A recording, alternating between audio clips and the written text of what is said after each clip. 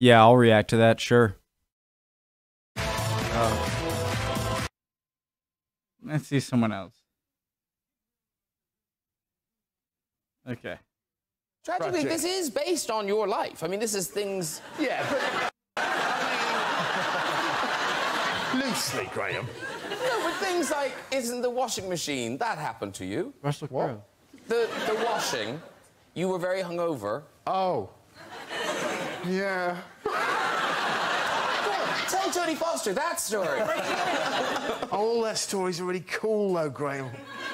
When I was teaching, which is what this show is based on, I went home one weekend, and I was in my 30s. I was probably 33 years of age. I went home to see my mother, and then I went back, and while I was at home, my mother did my washing for me, because I was only 33. And then I went back, and on the Sunday night, I got really drunk, and then I went for a curry, and then the next day I went into school. I went into school, and it was a school in Slough, and it was quite a rough school, but they had a really brilliant hearing-impaired department, so there were hearing-impaired kids who, you know, struggled. They were really looked after in the school. Anyway, I was really hungover. I went there, and about break time, I felt really uncomfortable. I thought, something's not right, you know? So I went to the toilet, and I pulled my trousers down, and some of my mother's knickers had got mixed up in the wash she'd done, and I was wearing my mother's underwear. And I went, oh, God, no! Oh, I remember going, oh, you loser, this is such a low point, you fucking loser. And then the curry and the booze kicked in from the night before. So I did like a fecal Jackson Pollock. And I started going, oh, God, not this as well. Oh, Jesus. So I cleaned myself up and I pulled my mother's pants back up. And I went back into the classroom and I saw one of the hearing-impaired kids just looking at me like this. And that's when I remembered that I had a microphone directly...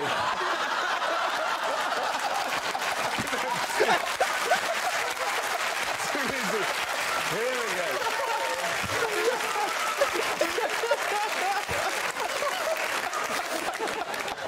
So maybe Man Down isn't that far-fetched.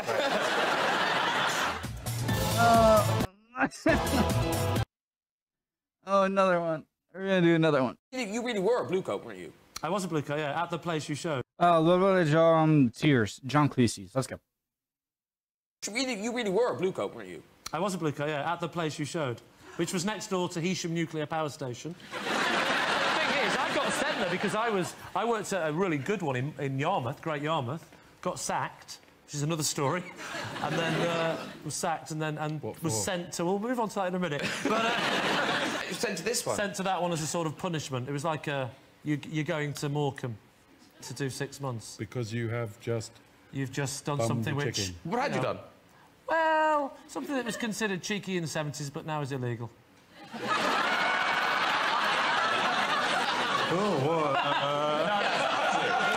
It was actually an incident where it was my first attempt at stand-up comedy. And what happened was I'd always wanted to do stand-up comedy. I didn't have the guts to do it. I got very drunk. I had a go at doing it as a blue coat. My mate said to me, just copy all the other comedians at Pontins and steal their jokes and basically talk to the front row. So you're supposed to say, where are you from?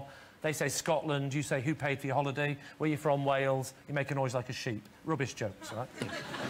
But I said, that's terrible. He said, don't worry, you're just padding. What you're doing is you're looking for comedy gold, which is, where are you from? They say Kent, and you say, what did you call me? Right? Now, at Pontins, this used to take the roof off, right? So I tried it, but I was very drunk. So I go on stage, and I say, where are you from? This bloke says Scotland.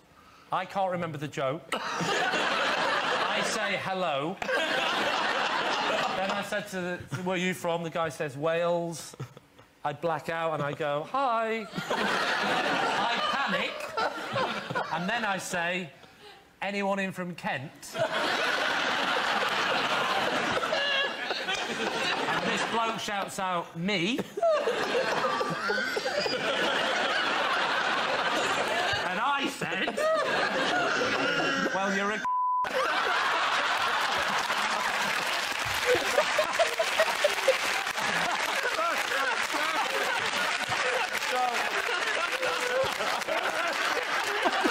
I thought he was gonna say, "What did you call me?" So I'm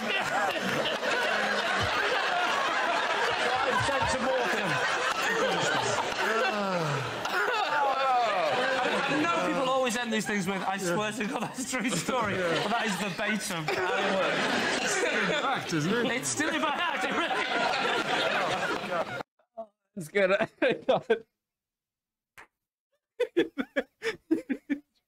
No one's saying the place you want. That's a great insight into the mind of a comedian. Is anyone from Kent? All right. Me. What'd you call me?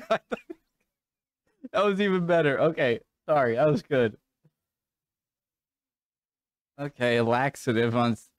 Sure. Graham Norton binge, I guess. But in terms of being on stage, now, Lee, obviously you've done lots of stand-up and you've done those tours, but you have you just done one play in I've the only West done one End? play, yeah. With Griff? With Griff Rhys Jones, called The Miser, in the West End, which... Oh, there I am, looking... Yes. No, proper acting. I mean, be honest, Pamola. Pamola. Pamola, be honest. I have to ask you a question, be honest. Would you freeze frame that at home and do a similar thing, or... Maybe if you wanted it to last longer.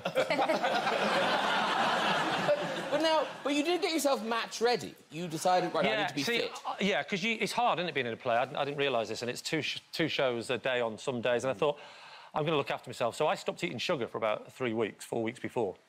And I was really strict about it. And then on the first couple of shows, I was really craving it, and I went to a health shop, and they had a bag of sweets that had no sugar in them. I thought, this is my dream come true. I know what's coming. You know what's coming, don't you? I didn't know what was coming. So I had one or two. If you haven't eaten sweets for 6 weeks, and like me, you're obsessed with them, I ate the lot. I ate 40 to 50 of these little sweets. Some of you know what's happening here, don't you? I wish they didn't put laxative in the title. And, I'm coming nipping off screen here, don't you? So I go on stage, and I'm coming nipping off stage, and I'm on and off a lot, and what's that rumbling? Feeling a real rumble, you know. I won't go too graphic, but let's just say I went to the toilet and it went out a lot quicker than it came in. Well, at least it's out, right? But it started coming back again. So I look at the packet thinking, it must be this. And on the back it says, do not eat more than 1 or 2 of these at a time because they are a laxative. I've eaten 40 of these. I'm on and off a lot, right? So it's bad enough, the situation, but it's made worse by the fact that in the middle of the show, I had to turn round and show my bare backside to the audience. That was the gag. I turned round, the audience laughed, and there it is, right? And I'm thinking, I'm terrified. I'm terrified anyway, but at least with your costume on, if an accident happens, you're off, right? Imagine that front row. I mean, that's a hell of a heckle put down, isn't it? And I am terrified. I'm thinking, I can't do that. And I'm literally going every few minutes. As soon as I go off, I'm in the toilet, and this scene is about 5-10 minutes long. And I said to the costume woman, I said, I had to tell her, I said, I'm really nervous about this because I've been going to the toilet a lot and I can't think I can hold it. She said, don't worry, Lee. If worse comes to worse, I'll put a tampon up there. and I said, I don't think that'd work. If worse comes to worse, I'll be putting the tampon up there. This did get me thinking. I'm not even sure that would have worked. Because that would have just come out like a missile. Right? Someone's eye out. Try being in No tampon is gonna hold that in. the audience then. Yeah. Taking someone's eye out. Try being in the audience then. Never heckle Lee Mack. You wouldn't believe what he did. I jumbled those up a bit, put them in reverse order. Hope you're all doing well. See you guys next time, all right? Bye, guys.